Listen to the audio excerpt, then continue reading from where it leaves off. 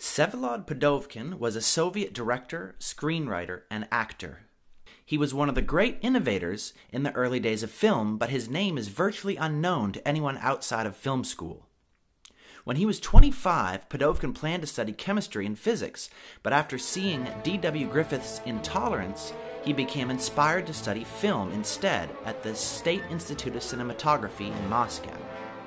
At that time, film was still a very young art form, and ideas and techniques that are commonplace today were just being developed. Pudovkin was a director and actor, but I think his most influential role in the world of cinema came from his theories on editing. Pudovkin noted that editing is an aspect of film art form which is completely unique from all other art forms.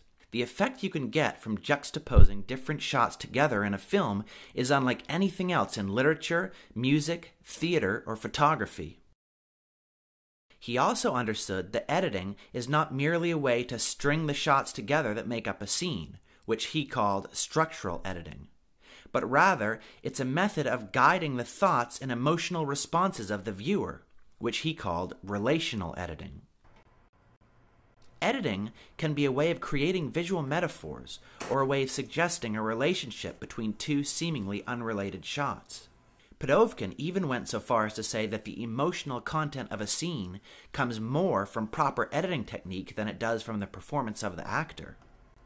He gave 5 examples of relational editing that could be used to, as he put it, control the psychological guidance of a spectator. In essence, conveying an emotion or idea without explicitly saying it. The 5 editing techniques are contrast, parallelism, symbolism, simultaneity, and leitmotif. Let's take a look at some examples from more recent films. By cutting from one shot to a drastically different shot, a film editor can force the viewer to compare 2 opposing scenes in their mind. Michael Francis Rizzi, do you renounce Satan?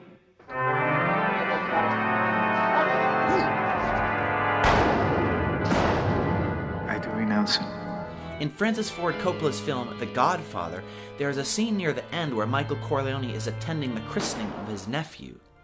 At the same time this is going on, he has ordered his men to kill the heads of the other New York crime families.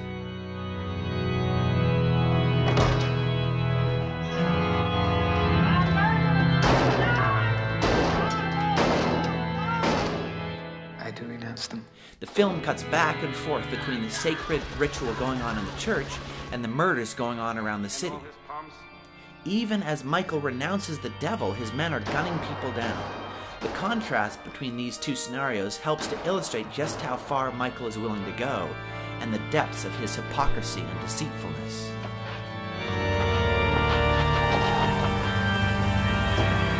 Michael Rizzi, will you be baptized? I will. In nomine Patris, et Filii, et Spiritus Sancti. Michael Rizzi, go in peace, and may the Lord be with you. Amen. Perhaps one of the most famous cuts that uses contrast is in Stanley Kubrick's 2001, A Space Odyssey. The film shows a bone, the primitive tool of an ape man, flying through the air, and then cuts to a space station. While similar in shape and size, the juxtaposition of these 2 shots again forces the spectator to consider just how much mankind has evolved over the years. Parallelism is a way of connecting 2 scenes visually by matching certain elements within the scene. Martin Scorsese uses parallelism in Hugo to make a connection between the inner mechanics of a clock and the mechanics of 1930s Paris. Often, parallelism is used to jump from one time period or location to another in a more elegant way. Steven Spielberg does a cut like this in Indiana Jones and the Last Crusade. The film cuts from a young Indiana Jones and jumps forward in time 26 years to Indiana Jones at a much later date. There is another example of parallelism in The Lost World. The movie jumps from a shot of a woman screaming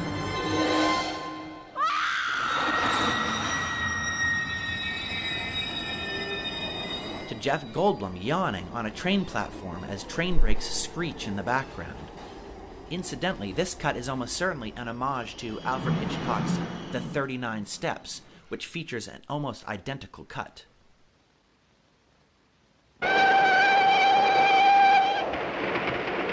In Strangers on a Train, Hitchcock used parallelism when cutting back and forth between the feet of two strangers walking on a train platform.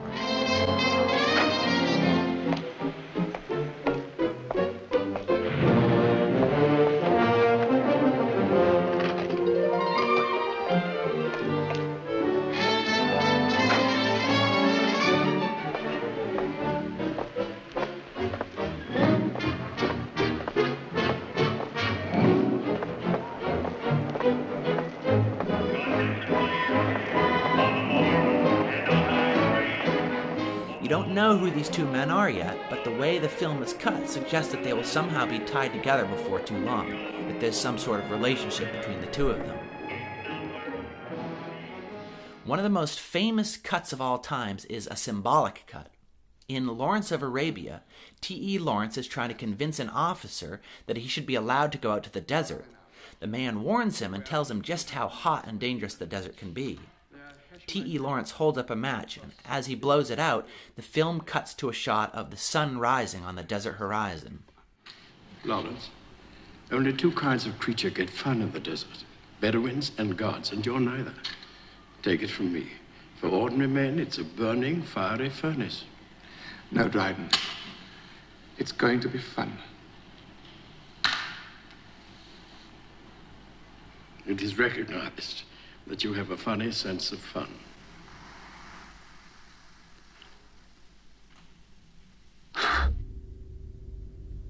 The juxtaposition of these two shots underscores the fiery heat and harshness of the desert environment. Both Martin Scorsese and Steven Spielberg have specifically mentioned this cut in interviews as being a very influential moment in their development as filmmakers. In Alfred Hitchcock's Psycho, there is a cut that goes from blood flowing down a bathtub drain to the eye of Janet Leigh's murdered character. This cut literalizes the metaphor of a life down the drain. Simultaneity is also called cross-cutting. I think the most famous example of this would be in The Silence of the Lambs. The movie cuts back and forth from a SWAT team preparing to storm the house of the serial killer Buffalo Bill, while he is inside racing around trying to rescue his dog from the woman he's been holding prisoner. And you don't know what pain is!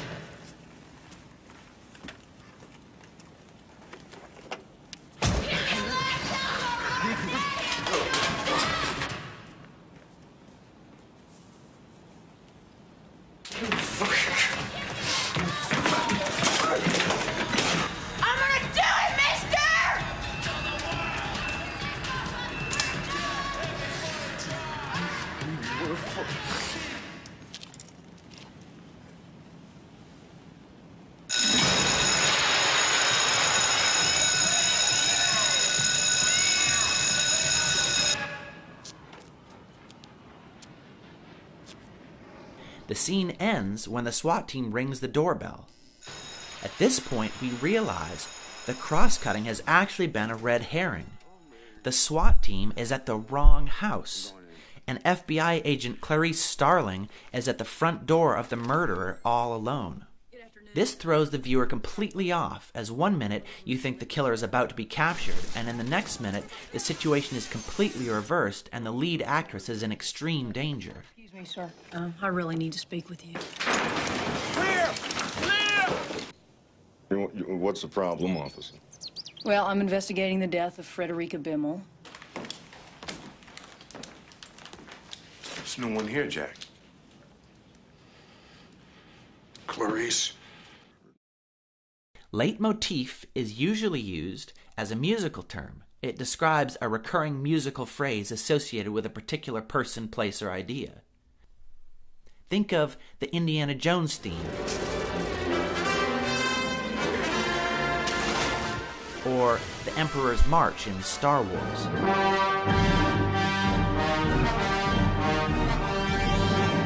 In this case, though, Pudovkin is using it in a visual sense, describing a recurring shot or scene that has some sort of meaning or symbolism. In the case of Spielberg's Jaws, the leitmotif of the underwater point of view shot was used.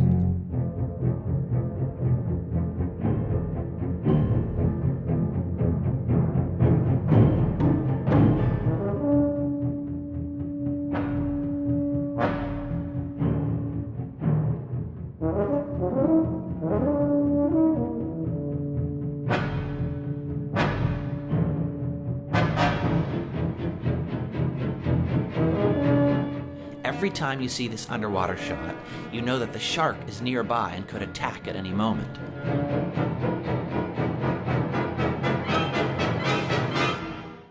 In High Noon, the leitmotif of the clock is shown over and over, making the viewer aware of how time is running out and how desperately Gary Cooper needs to find an ally before it's too late.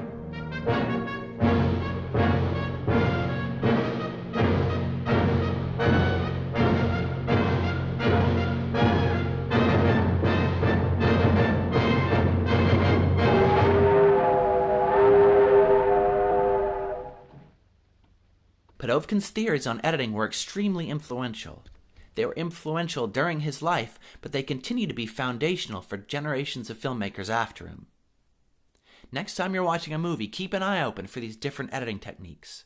It will give you clues about what the filmmaker is trying to say, as well as a better appreciation for visual storytelling. I'm Evan Richards. Thanks for watching.